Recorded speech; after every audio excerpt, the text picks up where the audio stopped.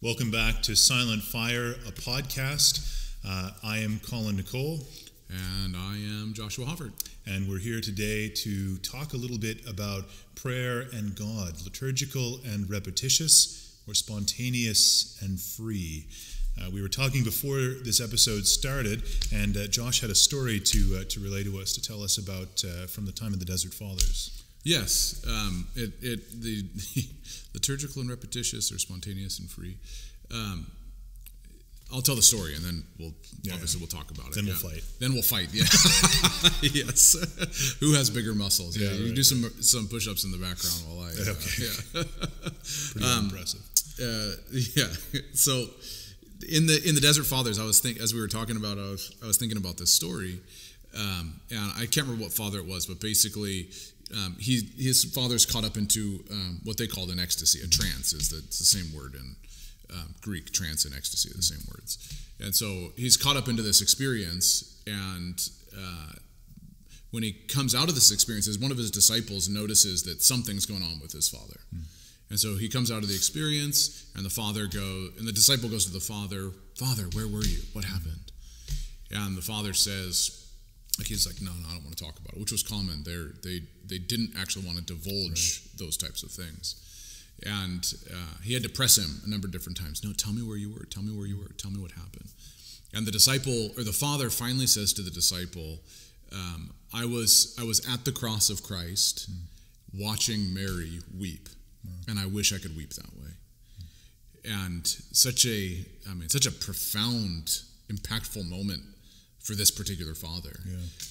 And so much so that he didn't want to share it at all. It was just too, sometimes those moments you have before the Lord that just become so precious. Sure, yeah, right? Yeah. But he didn't want to share it at all. And one of the things, it's like, to me, in the background, in the charismatic background that I came from, is a story like that.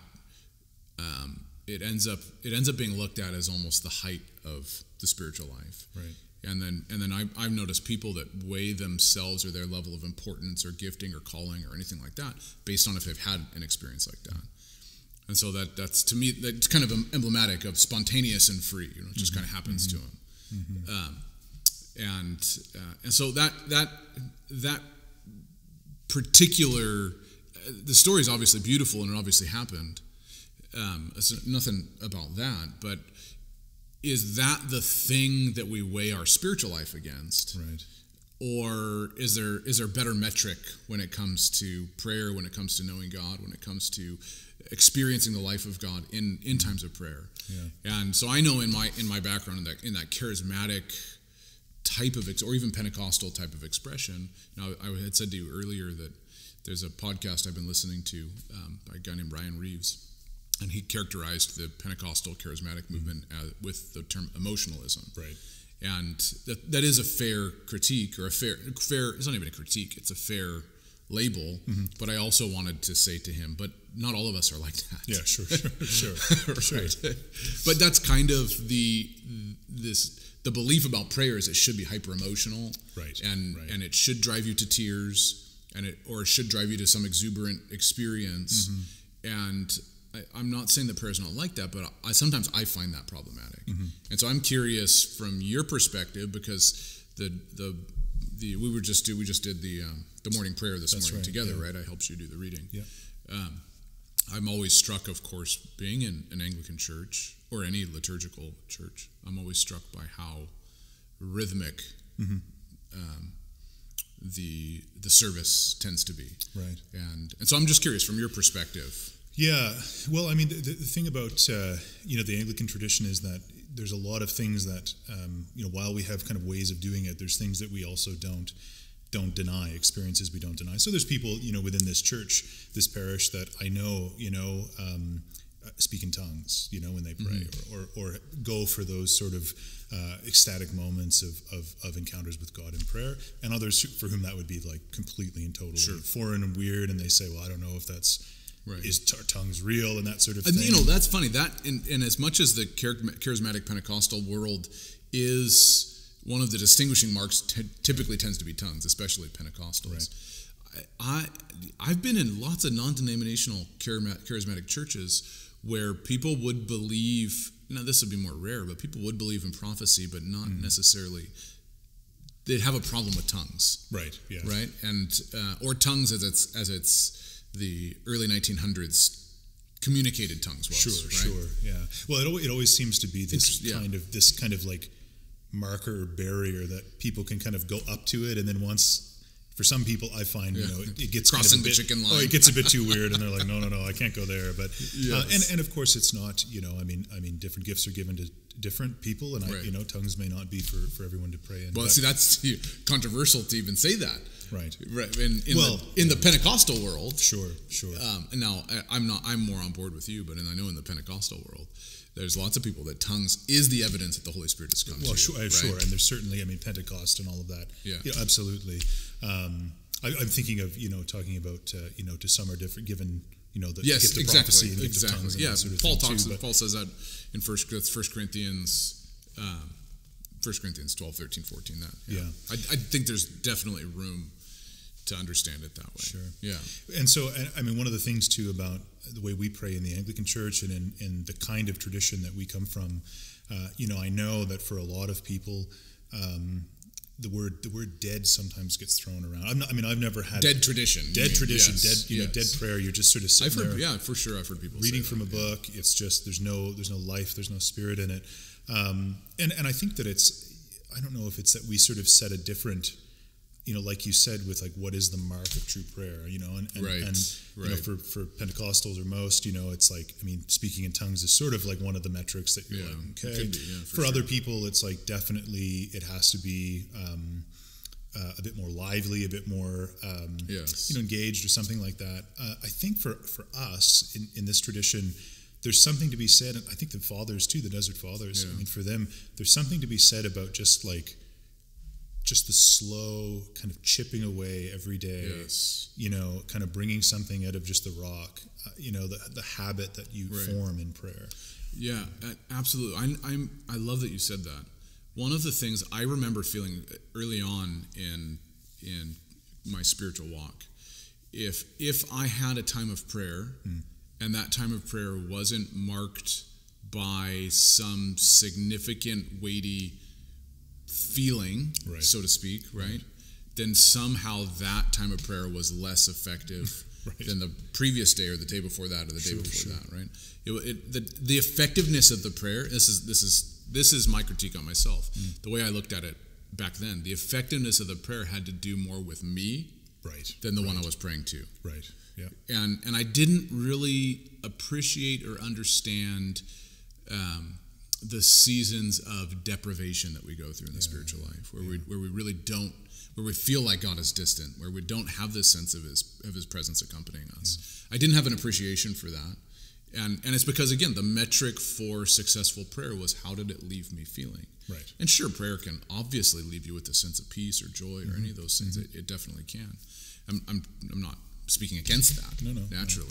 But I was just thinking as you were talking about the form and function that you'd even see in the tabernacle in the Old Testament, and how the Spirit led them into the wilderness. But there were long seasons in that 40-year sojourn in the wilderness. The Spirit would this cloud that was hovering over the tabernacle, that is essentially the embodiment of the Spirit of God. Hovering over the tabernacle would then move, and they'd pack everything up. That would be spontaneously move and pack everything up, and then they'd go until it stopped. And then they'd rebuild the same form and structure again. And enter back into that same rhythm day in and day out of the sacrifices, the prayers, all this kind of stuff. So you had, in one sense, you had that. The Spirit's moving now. The cloud's moving. We got to pack everything up and go. But then the daily in and out is much the same. Is much the same. In the Desert Fathers in particular, and I've seen this in just coming into contact with the liturgical stuff and looking at the Book of Common Prayer and stuff, is that the Desert Fathers generally had some kind of rhythm where they were praying and singing and speaking through 12 psalms a day. I think it was John Cassian that really codified that. Where here's these 12 psalms, these 12 psalms, these 12 psalms, and so there was always that repetition to them. And that was a large part of their prayer life was the Book of Psalms. And those, I mean, those sorts of practices too in that very early church, I mean, eventually, and I'm no expert on it, but eventually became kind of codified into like the 7 offices of prayer a day that monastics, especially when things got a bit more developed and formalized, that monastics would be praying, and which, the daily services that we have in the Anglican Church, like morning prayer we prayed this morning, is really morning and evening prayer is a composite of the morning offices of those 7 and the evening offices of those 7. And so, the English reformers, Cranmer in particular, who was the architect of the prayer book, I mean, saw the benefit to people's daily lives to bring this monastic kind of rhythm that has been going on, well, I mean, since the early church, since time immemorial. Exactly, to bring that into lay people's lives. And he even says, I mean, the beautiful thing in the Book of Common Prayer, I think, is there's, throughout, as we saw this morning, there's these things called rubrics, which are like teeny tiny italicized texts. Yes. And so that's the text that tells you what to do. And then the bigger words are the words that it's very helpful when you don't know what you're doing. It's helpful when you don't know what to say, exactly. There's instructions in here. It comes with instructions. It's like IKEA, and so, one of the things it says, if you read the rubrics before morning and evening prayers, it says, the bell should always be rung so that if people can't come, they know they're being prayed for. Right. And that's just such a lovely way to think about this rhythm of prayer, that it's like, it may not always be ecstatic. It may not always be exciting, right? Like when I come here and I say morning and evening prayer, it's not like I always want to come here and do it. Sure. It's not like every time I do it, I'm having a great time. What a great discipline for the will. Well, but exactly, right? Is that it's like I said, it's just sort of this habituation of our prayer and this rhythm into our lives, so that, the fathers too, I think of the Jesus prayer. Yes. Right? And I think the word they use, I don't remember who kind of coined it or called it, but like hesychastic prayer. Yes, hesychastic. Meaning it means peace or stillness. Peace and stillness, and it's incorporated with the breath. And the idea is that when you pray this Jesus prayer enough and you combine it with a practice of breathing, it makes it so that when you breathe, you're praying. Yeah. It's just ceaselessly, right? Yeah, you're breathing in and breathe. Yeah, by the way, for those that are watching, the Jesus prayer it's the statement it's probably the oldest Christian prayer in terms of church history. Lord Jesus Christ, Son of God, have mercy on me, a sinner. Or some form of that. Sometimes it's shortened to Jesus, have mercy on me. Mm-hmm. And so that's the form, and the form in terms of the words, the function was usually you're almost praying each syllable on every breath is kind of the idea. And I mean, even getting to the Orthodox tradition, of course, they talk about there's one story in the book The Way of the Pilgrim, which is it's a 19th century book on prayer from the Russian Orthodox Church. And the story basically has the pilgrim trying to learn to pray, and he eventually ends up talking to this Orthodox monk, or Orthodox monk, I think.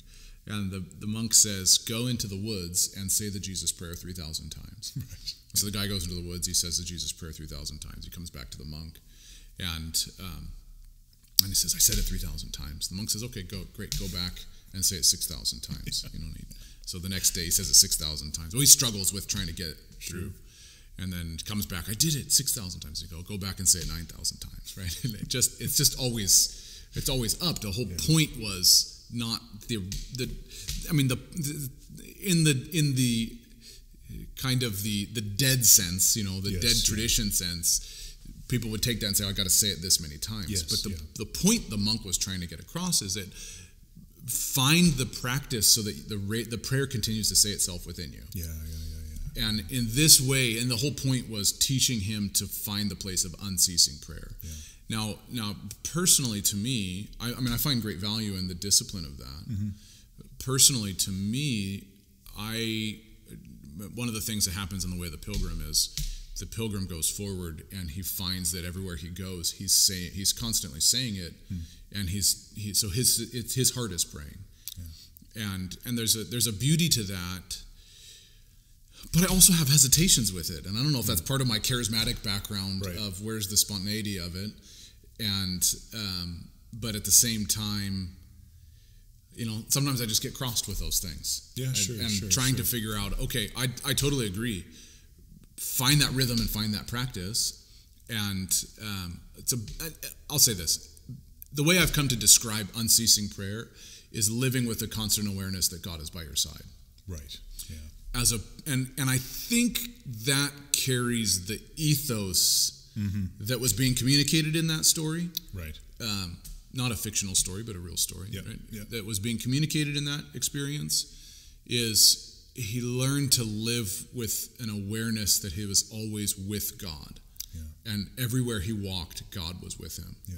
And if that's the way he came to it, great. But the problem is, if I had that conversation with that Orthodox monk, he would say, no, this is the way. Right. And I'm going, how do we allow for variations within that? Yeah, and I don't think, these things are in my experience, of course, mutually exclusive. Like, it's like, I think there's even though, I come from a tradition where there is a kind of like fairly rigid form of daily prayer and weekly prayer, I think that sort of gives a shape to our lives. I was thinking about it this week. I hope this doesn't sort of diatribe too much into Anglican. I hope it does. Anglican weird. You hope it does. Exactly. I hope it does. Yeah, that's why we're here. That's why I'm here. I want to know. So right now, or just coming up next week, on Thursday is the Feast of the Ascension. So the day that we commemorate and remember Jesus' ascension into heaven, and right out of the early church, the 3 days before that, Monday, Tuesday, and Wednesday, are what are called rogation days. Okay. And rogation comes from a Latin word which just means to ask. They're asking days. And it comes from, I guess, in like the 5th century in France, there was these natural disasters, and this area was just stricken, and there was no food, and the spring was coming up. And the bishop there said, look, like we need to make sure that our crops are good. We have to have food, through this growing season. So he said, what we're going to do, as an area, as a community, is we're going to fast, and we're going to take 3 days of fasting and prayer, and we're going to process, like walk all around our communities, and we're going to bless the fields and ask God's blessing to be upon the seeds and the earth, so that we can be safe. And Sunday before that is now called Rogation Sunday, and in contemporary times, it's a time where we specifically ask God's blessing upon the earth. It's spring, we live in PEI, so this is big time farming area. So we're finally away from cold and snow. Finally, the ground is thawed. Yes. And so it's a Sunday that I'll preach about, and we'll talk about the importance of prayer in our asking. But B, it's a way that when it focuses so much on the land and on the area, in which we live, it's a way of kind of like claiming the land for God and saying, look, like this is a civic community, but this is kind of God's land. And I think prayer, our daily prayer and our rhythms of prayer, primarily are kind of doing that with our time, right? Like having morning and evening prayer every day is a way of sort of saying, look, we're claiming this day, this time for God. In the morning and in the evening, first and last, we're going to pray. And I think in the midst of that, that sets the sort of rhythm, that sets the boundary of the day. In the midst of that is that room for spontaneous and extemporaneous prayer. But speaking as someone who loves boundaries and like needs things kind of like set over me to fall into a rhythm. I mean, I think often human beings we do need those sort of set rhythms, even just so that the extemporaneous and the spontaneous can sort of, there can be room made for it, I guess. But I think that's the case. I would agree with you. I remember it was a few years ago when I realized, I don't remember where I came across it or how I was taught it. I just can't remember the source of it. But when I realized that the idea behind, say, a Catholic Mass, like the Mass is going to happen whether there's people there or not. Right. The point wasn't the people being there. Right. The point was that prayers are being said for everybody, whether it's priest or laity, whether it's, we had there's one prayer, of course, in the Common Book of Prayer, the Anglican one from today, for Queen Elizabeth. Yes, yeah. And which I said that even though I'm American. Thank you. I noticed that. Yeah. Yes. Well, it's good to pray for your leaders. Right? I was in Georgia in October, and I said the one in Georgia, that same prayer, I think you pray for the state and the president, and I prayed for that one. Okay, yeah, all right. Yeah. So you're good to adjust yourself, right? That's right. Anyway, that the service itself wasn't necessarily for the people, right? I mean, yes, it is for it is in terms of in an evangelical church, the service largely is for preaching the word to the people, right? Yeah. So it's a fundamentally different idea when it comes to why we gather. Yeah. And I do think there's some big differences between those two things when it comes to liturgical tradition or evangelical charismatic tradition. And but one of the things I love about the liturgical tradition that I think the charismatics that we could take from it is that form and function that says actually the service and prayer is not about you. Right. It's not. It's about God. Yeah. And God in His presence will impact you, yeah. just like He came into the world and He impacted everything. God in His presence will impact you. So there's going to be a heart change and all that kind of stuff. But it's really not about you. No. And that should be one of the principles of life. Is it's not about you. It's about Him. And that's one of the criticisms, even from within the Anglican Church. I mean, people doing morning and evening prayer every day is a very rare thing for that to happen in churches, right? And one of the criticisms, I remember hearing it in seminary, is, when people say, well, what kind of things can we do in a parish to encourage spiritual life? If you said, I'm going to say morning and evening prayer from the Book of Common Prayer every day, the first thing that people say is, well, no one's going to show up. Right. As if the point of our praying is having people show up. Of course, it's nice. Of course, we want people. The metric for success: how many people exactly? Come, right? How many people can you write down in your logbook in the vestry? Right. So, that's a totally real thing, and it's a real danger because it kind of makes a bit of an idol out of, out of numbers and out of ourselves in a way. Right. And so I think for us and for other liturgical churches, I mean the service is fundamentally about the worship of God. Yeah. And we hope people come to it, of course, right, because we want them to experience that. It was a beautiful thing. I was at a Catholic monastery just doing a retreat. That was about a year ago or so, to a year or two ago. And it really was a beautiful thing to me and I attended the Mass. They said, please, they had 7 services. I think they did all the offices during the day. Yeah. And so they did all 7 of them. And they said you don't have to come to all of them, but please come to the Mass. So I think that was the one that they asked people to come to. And so I went to a couple of them, but I definitely went to the Mass. And it did strike me as I walked into there, and there was, I don't know, I think it was 5 or 6 monks that had dedicated their lives there. And it did strike me that I was coming into something it wasn't like this service happened because I was there. Right. I was entering into something that was going to happen, regardless of whether I was there or not, but was just part of their rhythm. Yeah. And was just part of an ongoing prayer that God would impact the world. Yeah. Yeah. And I'm not necessarily on board with, like, I know I've read some of the Catholic theologians I've read would say essentially the world would fall apart if the Mass didn't happen. Right. And I'm not there. Sure. I don't think the Mass is that important. Sure. I think that God would still hold the world together. Right. It's like that whole thing. If you burnt every Bible on the face of the earth, the Word of God would not disappear. Right. Yeah. Right? It's because it's about God. Yeah. But just that sense of entering into something that was an ongoing reality was it just it just went. I went, there's something to that. Yeah. And again, it's just the form, right? It's that same repetition almost every day. Yeah. Every day, really, in that monastery since the early 1900s have been happening. Yeah. And I love that the form of day in, day out, really the slog of getting to know God and developing a spiritual life. Yeah. And it's not your level of prayer isn't contingent upon how you feel. Right. It's not contingent upon what happens that day. Right.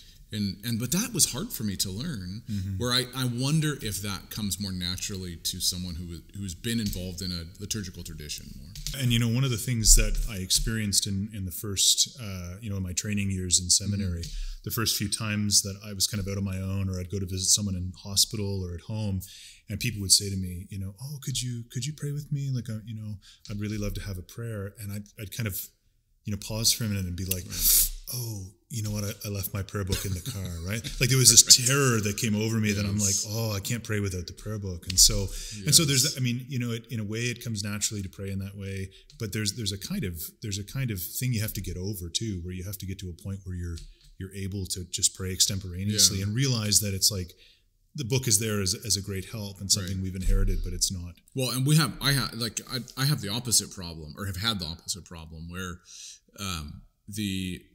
I feel almost the pressure to say something new each time. Right. You know, and I can't actually be formal. I can't have the same thing over and over again.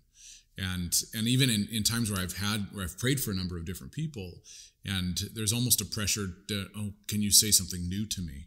Right. And so there's almost the flip side of that, where you've got this beautiful form to pray through, but no, it needs to be new. It needs to be spontaneous. It can't be the same thing. Yeah. And I remember when I was really early on in my spiritual life, back when I still lived in California, I had set out to read the Bible through from cover to cover, Genesis to Revelation, and I 10 chapters a day, whatever, every day I'd sit down and I'd read, and I got through the whole thing and put it down. It was like, great, I conquered the Bible. Now I'm going to learn how to pray. I'm going to conquer prayer. Sure. So the next morning I resolved, I'm going to get up, I'm going to sit down and I'll pray. And so I did that. I got ready over that, got back to where I was going to be. I remember sitting down on the ground, closing my eyes, and going, where's my Bible? Right? I mean, I lasted less than 30 seconds. Right. And I just picked up my Bible and went, I think I'll just read through the New Testament again. I gave up. Totally gave up. Yeah. Because I didn't know what the form was or the format was at all. Sure. I was waiting for something to happen. Yeah, right. And it wasn't, I had never, I had good pastors. I'm not saying I didn't have good pastors or teachers that probably talked about prayer. Right. But I didn't hear it and I didn't listen. There's a lot of things I didn't listen to when I was 25. You and me both. Yes. So I just had no idea what to do. Yeah. And I think and now, obviously I've learned a lot, and I do have I do have a value for the spontaneity of following the Spirit of God. Yeah. But I learned a significant value for the form of following Him that can be handed down through tradition. Sure. And it seems to me, had I been in a liturgical tradition growing up, though I wasn't, it seems to me that if I had been at that point, of course you're changing everything about my life now, but if I had been at that point, I would have at least had an idea of what prayer looked like. Right. In a petitionary sense, at the very least, of asking and speaking to God. Sure. And one of the things that we teach from the charismatic perspective is prayer should be, and maybe this would be a critique of the liturgical method. I don't know. That prayer should be about 90% listening and 10% talking. Right. Yeah. Right. And so maybe the downside of, if I had been in a liturgical tradition, is then rather than trying to figure out a place of being before the Lord and listening, I would have gone, okay, now God, listen to me. Yeah. Right. And I wonder, I don't know. Right. Yeah. It's neat that you bring that up about the, what percentage of it is listening and what percentage is prayer, because I think about pastoral work too, right? Like, how easy it is not to listen to people when you're talking to them. So people, easy. People just will so willingly just reveal so much of what's on their heart that you need to pray for and what's going on in their lives. And if you are not attuned to it, and sometimes and I hate to sort of talk about it in a way that makes it about me again or about us, but it's like, sometimes you do pray a prayer. I'll pray for someone, and I'll kind of know, I'm just like, I wasn't listening closely enough, and that fell flat. And I'm like, and part of it is not about me feeling bad about myself. I think it's more about me being like, God, I could have done better for that person, or I could have listened to you more, absolutely, and prayed more deeply. And so it is this, like, I think this, heavy balance or careful balance of prayer and listening, speaking and listening. Well, and I think, and you, I'd imagine you'd corroborate this, that so much being in ministry and carrying a burden to care for the heart of the Father, or to communicate the heart of the Father to people, so much about my preparation in terms of my daily life and my daily rhythm with prayer, with study and all of that, is to put me in a place where I can more effectively communicate Him to others. Right. It's so much of prayer is that now. Yeah.